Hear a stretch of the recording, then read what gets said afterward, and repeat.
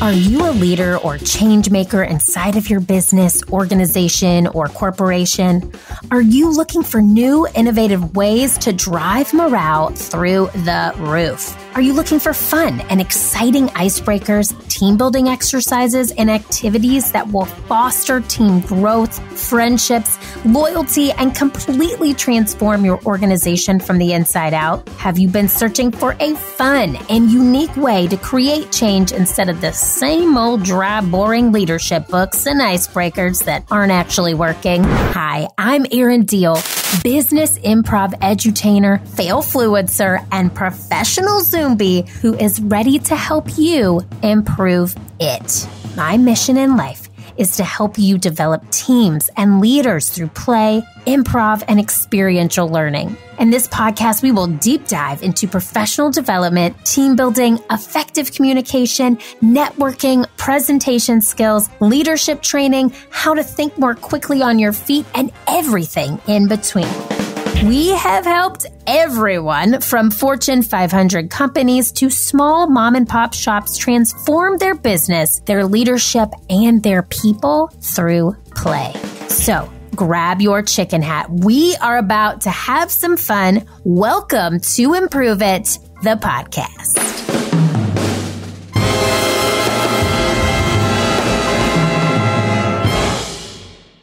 Welcome to the show, Improve It, peeps. I am so happy that you are here. Today's topic is something I think that we all go through. We're talking about letting go of your leadership limiting beliefs. And I'm going to give you 4 ways that improv improves your confidence. Now, I just want to be real clear. This is a self-motivated show. I have limiting beliefs. I know you have limiting beliefs. And I know that if I'm struggling with them, we all are, that it's something that we talk about, but we don't really talk about it. It's sort of taboo because we see these really confident people walking around and we're like, oh, they are the most confident person in the world. How do they do what they do? And then behind the scenes, that person has all the same doubts, all the same fears, and has found ways to overcome them. So that's what I hope today's episode does, is really just gives you some really tactical ways that you can use improv to improve your confidence and let those limiting beliefs step to the side, sister. So first, I want to just start off with something that I am personally dealing with as it comes to limiting beliefs. I like to think of myself as a butterfly, okay? Sometimes I step into my cocoon and I merge in there for a little bit and then I transform. I like to think this happens every decade or so. And I am in the midst of a transformation right now, personally, professionally. Obviously, having a kid was a huge transformation. So I might have gone through more transformations in my 30s, but I will be 40 next year. My 30s were spent building this business, building Improve It, finding myself as a leader, finding the people who make up this amazing team, finding and attracting the very best clients in the entire world. And what I know to be true is that we should always be evolving, and we should always be changing. And I'm going through a very personal and professional transformation right now. I am creating more keynotes on an individual basis. So Improve It has always just been workshops, and we've done keynotes, but they've been myself plus the team. So I have always facilitated with at least one member of my team present. I have done a couple of keynotes here and there, but honestly, they scared the living potato out of me. So I'm like, okay, that's what I should do because it scares me. So I am now stepping into more of a keynote speaker role. And Let me tell you, I was creating, we have a keynote that I've been doing for a while virtually. I'm now doing it in person. It's called F Words at Work. That's right. There's a whole podcast about it, but it's about failure and overcoming failure, which is a funny enough topic that I'm having limiting beliefs while talking about failure. But I was working on this keynote probably for a full day and have been really talking about this evolution and how this is the next level of Improve It and where I'm stepping into and where we want to go. And in life, I felt pretty confident about it. I was like, yeah, this is it. This is what we need to do. This is where I'm supposed to go, where the team, I can support the team is by reaching larger audiences and telling more people about Improve It. And I got to tell you, I thought I was money. I thought I was rocking it. I thought I was ready. And sure enough, that subconscious comes out when you least expect it. So Saturday of this week, I'm recording this on a Wednesday, I was in a hotel with my family. We were in Myrtle Beach, South Carolina for just an overnight visiting a friend. And I woke up in the middle of the night, sweating, breathing really heavy, thinking I'm having a heart attack, which I later found out was a panic attack.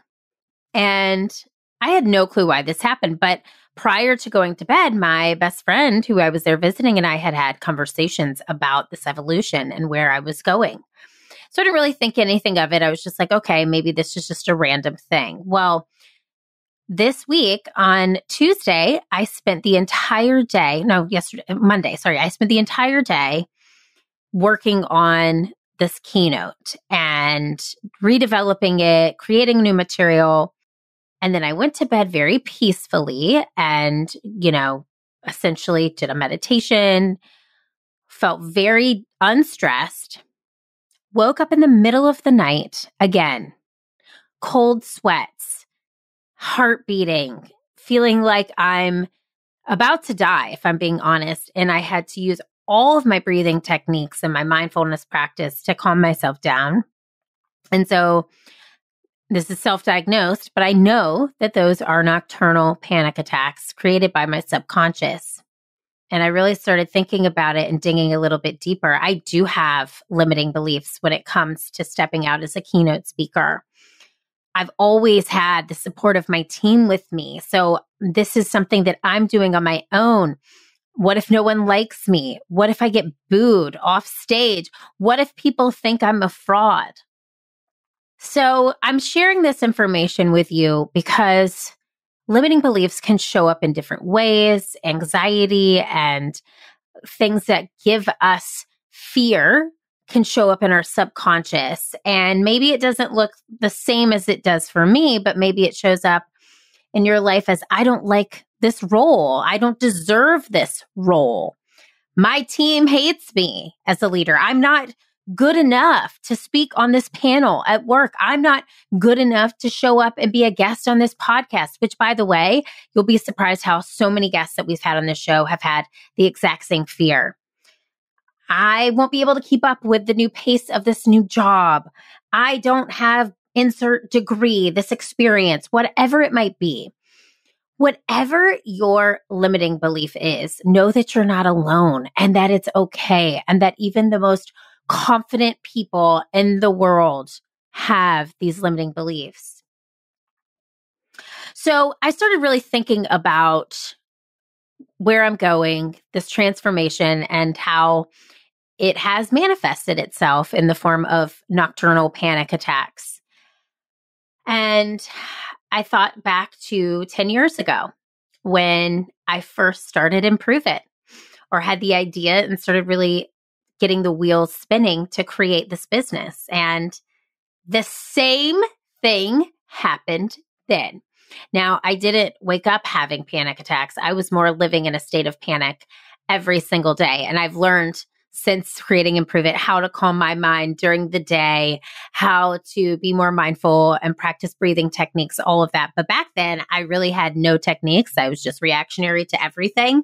So I literally was panicked back in 10 years ago about this business. How am I to create this business? What is the improv community in Chicago going to think about me? Somebody who's not necessarily, SNL criteria. What are my friends going to think about me? Because I'm not as available as I used to be. What if this fails? What is my family going to think? I started smoking cigarettes again. Okay, I did that in college, just a fun fact. But I smoked cigarettes because I was freaking out and I was so stressed. And I kept that stress on me. I just wore the stress as like this badge every day. The stress meant that I was doing things. The stress meant I was busy. And all it really was doing was just making me more reactionary and less thoughtful about the work that I was doing. So I really had to think back to this time because 10 years ago, that is exactly how I felt. And now 10 years later, I'm sitting here with this amazing business and team and wonderful list of clients, this podcast, this community we have here. And I thought about all of the fears I had when starting Improve It and then what transpired. So I was afraid no one would come to this soft launch that we had where we showcased our teams of people. And people did show up. I was afraid we weren't going to have clients. Guess what? It took 6 months for one client inquiry to come in. And then we entered this contest in Chicago called the Red Eye Big Idea Awards. And that's really where we started to feel some momentum. But even then, I was terrified and petrified of being a part of this contest because what if we lose? And we ended up winning. And then the tables turned. We had this momentum. But again, through all of this, there were this limiting beliefs that I'm not good enough. I don't deserve this. Who am I to run this business? And so I thought back to that time and I said, you know what? I've been through this before. And to take a line from Glennon Doyle's book, I can do hard things. Yes, I can. Yes, I can. So what I want you to do right now is I want you to think of the hard things that you've done in your own life. Maybe you've run a marathon, a triathlon. Maybe you've had a child. Maybe you have lost a parent or a loved one and had to overcome the grief. Maybe you have done something that you never thought that you were able to do. But when you look back, you're like, wow, I have so much pride because that was so hard and I did that. I want you to think about that. And this is sort of preaching to myself right now. I really had to say, I have done these hard things before and I will do them again. And so in this 10-year span, like I said, have really collected a mindfulness practice. And I've learned so much from improv as an art form. And this has really helped me increase my confidence and allow myself, when those limiting beliefs step in, to say, sit down. Okay, I'm in charge. So I want to share those 4 very awesome lessons from improv that will help you overcome these limiting beliefs in the moment. First lesson that I love so much from improv is, as you know, no mistakes, only gifts. Fail, yeah, as we say on this show. So, man, I have failed way more times than we've succeeded in the past 10 years of this business. I started a class at the very beginning of Improve It where I wanted people to sign up after work to do our improv workshops. 2 people signed up. So I had to turn that into coaching, which was also a blessing. So that wasn't a mistake. I looked at it as a gift. I failed at the very beginning of the pandemic to really create a roadmap. I was super reactionary. We created a membership program that was awesome, but had its flaws. I failed with the first set of virtual workshops that we did. We had so many things that we needed to tweak and figure out in order to make them what they are today. The mastermind, I'm going to tell y'all something. This is real talk. Get ready. Let's hold hands. This is a moment. Give me your hand. Okay, there it is. If you are a listener of this show, you heard me talk about our mastermind program. Remember that? Guess how many people signed up for that guy? Big fat goose egg. Big fat 0 goose. So, and I have to tell you, I'm actually relieved because the timing was not appropriate for us. We had so much other things going on. So That was a failure. And from all of these things, I have learned that these aren't mistakes, that they are gifts. So I'm telling myself, what is the fail that I'm going to have when it comes to keynote speaking? Oh, there's going to be many. So get ready to fail and fail frequently because it means that I'm trying, and then find the gift in that. What is the lesson that I've learned? So here's what I want you to do. If you have that limiting belief in your mind right now, those things swirling in your brain that you keep unfortunately telling yourself, I want you to ask yourself, what is the worst that could happen? And then what would the gift in that be? How can I learn from this quote unquote mistake, which is not a mistake, it's actually a gift. So, first lesson, no mistakes, only gifts. Second lesson I love from improv is this notion of yes and. And yes and, as you know from listening to the show, is such a fantastic rule. It means, yes, I hear you, and I'm going to add to the conversation. I'm going to listen. I'm going to postpone judgment. So, yes and is such an important rule of the theater. I decided I'm going to yes and myself. So let me just explain what that means. Number one, I'm going to postpone judgment, give myself grace when grace is due. So when I woke up 2 nights ago with the sweat and the heartbeat and the panic attack, I said to myself the next morning, once I finally went back to sleep, I'm going to book a massage. Yes, I am. Yes, I am today. And I'm going to go during lunch. And I did that. And I did not feel an ounce of guilt because I have to yes and myself, as you know, to give to others. I gave myself grace this morning because it was the night after I was actually afraid to go to bed because I was nervous I was going to wake up and have a panic attack. And so I actually got one of the best nights of sleep I've had in forever, and I slept in an hour. I slept in an hour later than I normally do. And my body needed it. And I feel so much better, and I feel invigorated, and I feel like that's the thing that my body needed to reset. So yes, anding myself helps me get my mind and my body in the right space so I can take on those limiting beliefs, because we can't be tired and conquer our fears. We can't be tired and we can't be ill if we want to move forward, if we want to find confidence. So what I want you to do is ask yourself, how can you listen to what you need today? How can you listen to what you need today? Because that is yes anding you. You have to make sure that you are set up to deal with all of the things that are going to come at you. So how can you yes and yourself today? Give yourself the gift of time to you. Invest in you. So listening to this podcast is a gift. Pour into you before you pour into others. It's the classic, put your oxygen mask on first. Make sure your tea kettle is full before you pour into others' cups. It is truly about yes-anding yourself, because if you don't give yourself the fulfillment that you need, you're going to be looking to other people to find it. And I'm going to just break it to you nicely. You're never going to find it in somebody else. Never, ever. So yes, and yourself first.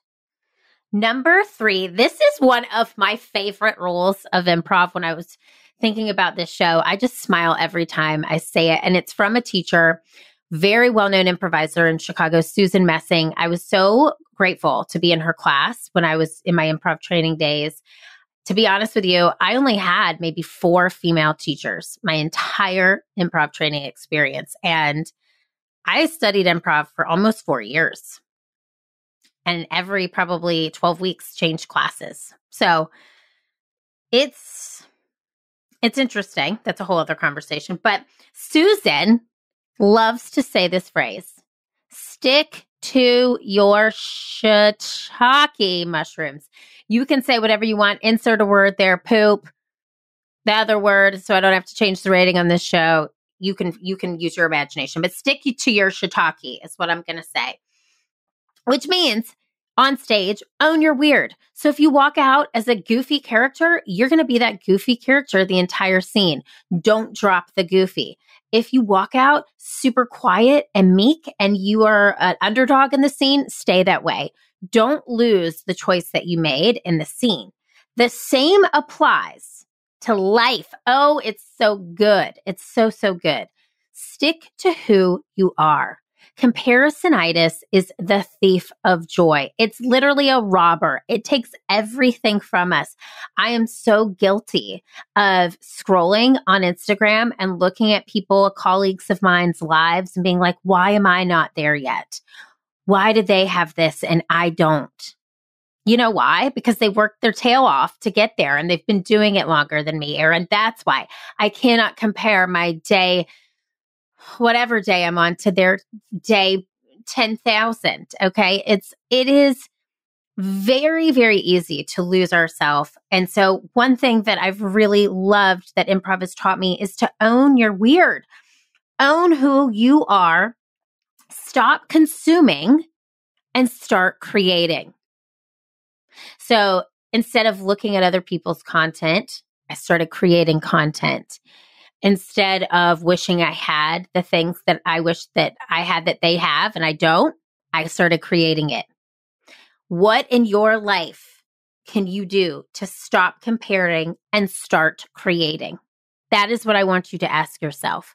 How can I stop comparing and start creating? All right, here is the fourth lesson learned. And I love this one. I love all of them. They're all great, but this one's fun too. So it's same thing. And this is from Susan Messing as well.